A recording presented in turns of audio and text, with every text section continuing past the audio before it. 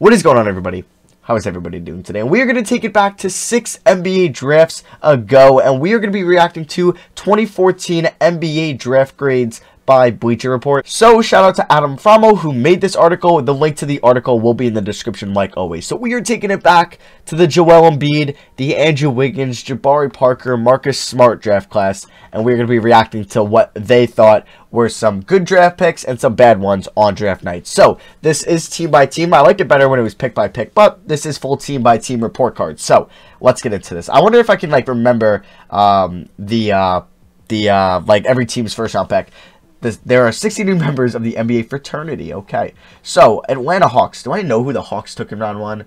Was it Adrian Payne from Michigan State? I feel like it was. Okay, yeah, it was. So they took him 15th overall. They gave that a B+. He actually was a good player in college, and I thought he was going to actually be pretty solid in the NBA. That did not happen. He wasn't very good for the Atlanta Hawks. They also took Walter Tavares. Oh my God, I remember using him in 2K and my team. And then Lamar Patterson. Neither one of these 3 picks really panned out to be anything in the NBA. So a B+ is generous. Honestly, a C-, a D+ probably for these picks. So Boston here, they took Marcus Smart in this draft. So Smart was the 6th overall pick. This was like the 1 year Boston decided to rebuild in the last 20 years. And their rebuild was just so quick because then they made obviously the KG trade. And yeah, they ended up getting Tatum and Brown and ended up getting the picks for Kyrie out of that. So they took Smart. They also got James Young at 17. That's the infamous Bill Simmons fist bump when they took him. He wasn't very good, but Marcus Smart alone should give them a B. And then that's it. So honestly, this is a B+, A- getting Smart. There was some busts in the top 10, top 15. So Marcus Smart has turned into a fine player. One of the best, if not the best, perimeter defender from this draft. So that is a very solid pick at 6. And that should be probably a little bit higher. But maybe the James Young pick can dwindle it down a little bit. Brooklyn here. I don't even remember who Brooklyn took. Did they have a first-round pick? They probably did. I don't know.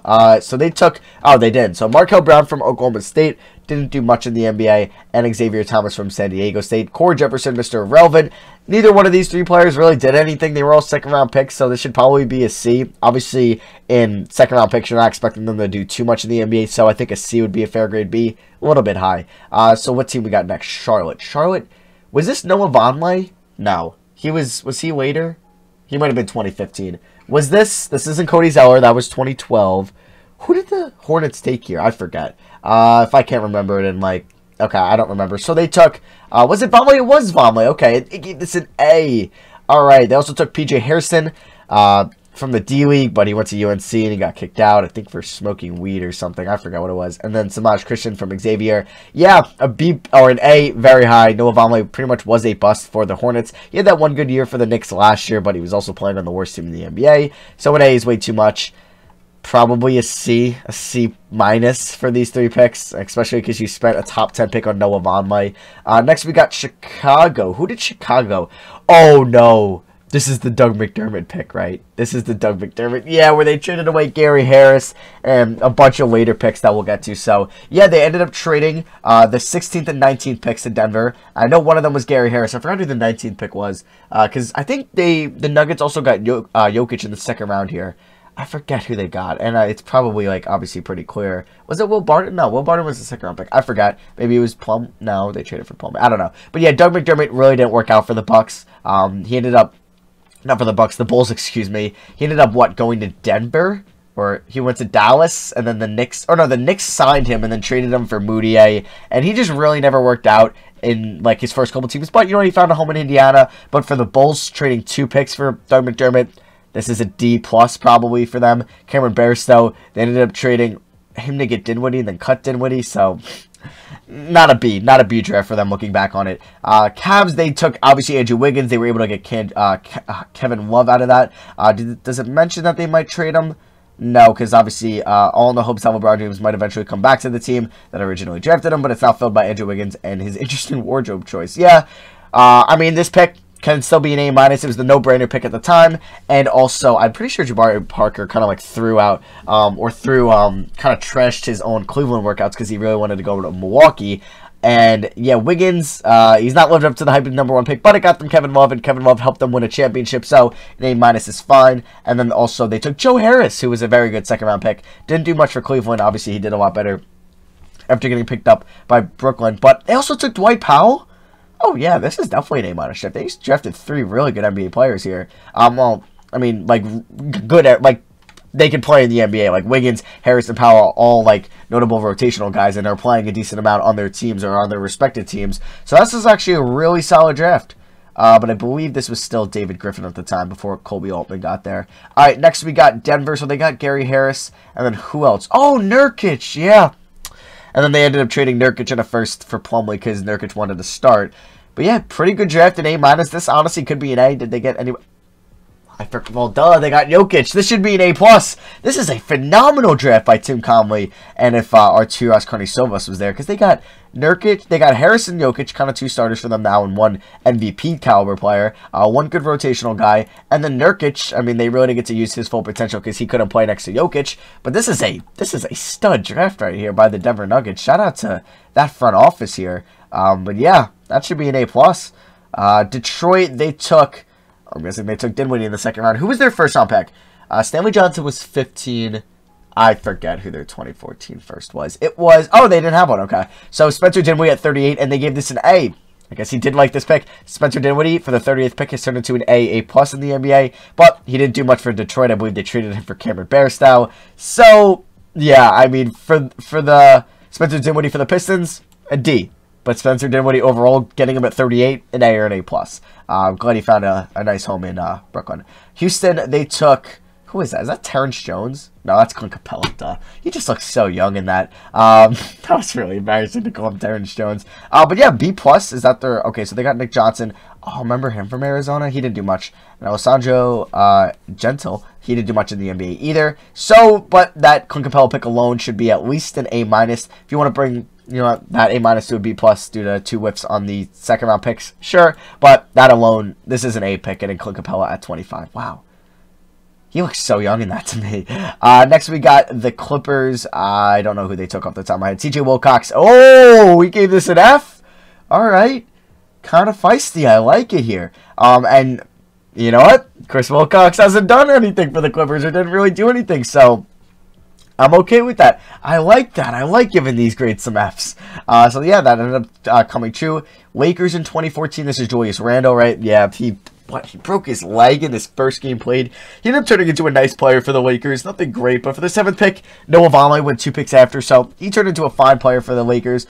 They also got Jordan Clarkson in the second round. Yeah, this draft's an A, at least off getting Jordan Clarkson in the second round. And then Randall turned into a solid player for the Lakers. I would say he's a very overrated player in real life, just for what he is. But A+, sure. The Lakers really hit on 2 of their draft picks, and I'm okay with that grade. Memphis here, they took Jordan Adams. Ooh, A+ grade. Any good second round pick? Charnel Stokes? No. This is a D-. This is a D-. Not a very good... That's a little generous of a grade, an A+ to the Grizzlies there. Miami, so they... Who even is that? Is that... Why do I think that looks like Miles Bridges? All right. Shabazz Napier. Okay, so this is when LeBron left, and I was just kind of thrown off by the Hornets hat, and LeBron was like, get Napier. He's the boy. Yeah, LeBron James. He wanted the point guard. Yeah, he got the point guard that he wanted. But no way you take another point guard in the lottery before Napier tweeted at the 4-time MVP back in April. Can I see this tweet? Because I kind of want to retweet it. Yeah, I'm gonna retweet this honestly. Gotcha. And then yes, so A+. He didn't really turn out for the Heat. He's bounced around on the Nets, the Trailblazers, the Timberwolves. He's been on a bunch of teams, but he's turned into an okay player, like a 3rd point guard that you would want him to be. And yeah, 3rd point guard, maybe a 2nd on a bad team. But yeah, A+ is very generous. I would probably give that to a C maybe. Milwaukee here, Jabari Parker, obviously. It's unfortunate. Maybe he would have been a really, really good offensive player, and his defense wasn't going to be as bad as it is today if he didn't tear his ACL twice. So, an A+. Obviously, it's kind of unfair to say anything else. Damian Ingles and Johnny O'Brien didn't really do much in the NBA. Actually, it is fair to say anything else. I mean, what he turned out for the Bucks, a D. A D, unfortunately. Maybe a C, because you know, he had some solid games for them. Obviously, it just sucks that he tore his ACL twice, because he was going to be a really good player in the NBA. So... Not an A+. I would give this a C. a C. It sucks, though, that he tore his ACL twice. Minnesota, Zach LaVine. This was a really good pick for the 13th overall, given that some players around him weren't nearly as good. Adrian Payne got selected 2 picks later. Anybody else? Glenn Robinson III, a very solid second-round pick from Michigan. And, yeah, you know what? An A, I think that's a perfect grade. He was a big piece in the Jimmy Butler trade, and Glenn Robinson III has turned into a nice rotational player in the NBA, being on the Sixers, obviously Minnesota, Golden State, and Detroit. So, you know what? This is a good grade, and A is definitely fair. The Pelicans here, they got Russ Smith. Oh my god, he balled out for Louisville. Isn't this, yeah, wasn't the championship game? Oh, no. Russ Smith, I thought he was on that Louisville team when they lost to Trey Burke's Michigan team. He might have actually been, because Russ Smith was definitely not an underclassman. Okay, Jesus. But yeah, C-. He didn't do much in the NBA. I really liked watching Russ Smith, and then there was like Peyton Silva at Louisville. But yeah, he didn't do much in the NBA, so C- is fine. Could do anything lower than that. Knicks in 2014. Wasn't this going to be... No, 2016 was the Murray pick. Actually, didn't they have their first round pick? Well, they got Clay Anthony early. Yeah, it was... I forgot what... I think it was the Melo trade where they didn't get there first. And they got Thanasis Antetokounmpo.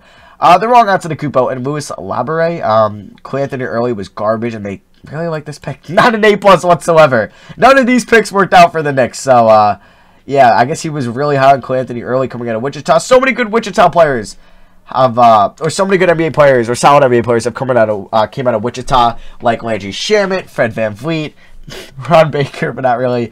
Clay Anthony early definitely wasn't one of them. So, moving over to OKC here is this campaign. Now, this is Mitch McGary. Campaign, I think, was 2013 or 15? I think he was, I forgot. He might have been 20, I forgot. But Mitch McGary from Michigan wasn't very good in the NBA, so B- is probably a little bit too high. Josh Houston, he played a little bit in the NBA, but, he was also a first-round pick. And, yeah, a B- high. This should be probably a D+. C-. Magic, this is Alfred, no, this is Aaron Gordon. Alfred Payton was, and they also have Alfred Payton, right, from this draft? Yeah, so Aaron Gordon, definitely an A-. I would say he's turned into a fine player for the 4th overall pick. He's had a couple borderline all-star years, but nothing crazy, but he's definitely turned into a top 50 player. He's probably a top 65, 70 player in the NBA. And he's a good player on both ends, so that's solid. Alfred Payton really didn't work out. They could have had Dario Saric, but they swapped those picks there. Alfred Payton, he definitely didn't reach up to his potential. He's had his stretches, remember, with the Pelicans. He had like 5 straight triple-doubles. Didn't turn into much. And Devin Marble, yeah, wasn't anything. I would probably lower this because Payton really wasn't a great 10th overall pick. Zach LaVine went 2 picks after. I would probably lower this to a B+, yeah. Moving over to Philly, they got Joel Embiid. This should be an A+. A lot of people didn't really like this pick at the time, maybe a little, or maybe some people thought he was going to go 1 or 2, or should have gone 1 or 2 at the time. He obviously didn't play till his 3rd year, which was, everyone's like, oh, he's a bust. But yeah, he's been favorably compared to Hakeem Olajuwon for a good reason. Yeah, sure, he's been an MVP type guy. Also, Dario Saric helped get Jimmy Butler, KJ McDaniels. He was a beast in 2K, and Jeremy Grant. You know what? Vasil Mikic, I definitely butchered that. And Jordan McRae, who's still on the team. You know what? This is an A+ draft, I think. Yeah, the couple, literally 4 of these 6 players are still like rotational players. One's an MVP type guy. One's a starter. The other one is a team just gave up a good NBA team. The Nuggets just gave up a first-round pick to get him. And also, Jordan McRae is, I believe, on Washington, or he's been on Washington, Phoenix, and Denver this year. He's been on Detroit now. He's been on a bunch of teams. But hey, he's still on the NBA team. So that's a good draft. Phoenix, they got... Who did they take in this draft? 2014, they took... Oh, I want to figure this out. Alex Len was 2013. Why can't I think? Was it the Morris twins? No, Morris twins were way before 2014. I don't know, but it was definitely a top 10 pick, and I just can't think of it. Who was their 2014 pick right before Devin Booker?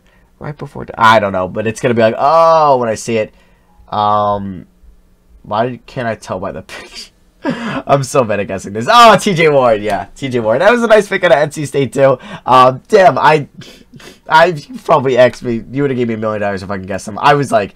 I don't know off the top of my head. But yeah, TJ Warren, honestly, anybody else? Tyler Ennis. Remember, he hit that game winner at Syracuse. Bogdan, but they ended up trading him for Marquise Chris and Alec Brown. Honestly, based off these players, getting Warren at 14 and Bogdan at 27, this is an A- draft, I think, even though Tyler Ennis was kind of a bust and Alec Brown didn't do anything in the NBA. But TJ Warren was a really good 14th pick, but the Suns decided to just give him away. But a B+, I think, is fair. I would probably give this an A-.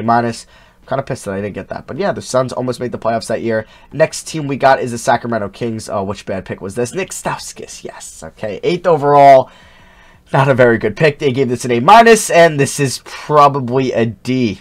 Yeah, they traded him and a bunch of other guys to Philly and gave up a first-round pick, which was the Romeo Langford pick to the Celtics, just to get off some of that salary, but he was included in that trade. Next, we have San Antonio, where they took Kyle Anderson at 30, and Namaja Bangubic. He didn't do much in the NBA, but Anderson, for the 30th pick, that's an A, because he's been a solid rotational player, and obviously he worked out well in the San Antonio system. He didn't really play as good for, like, Memphis, but, you know what? Solid. I would probably lower it from an A+, give it an A. But yeah, next we got Toronto, Bruno Caboclo, 2 years away from being 2 years away.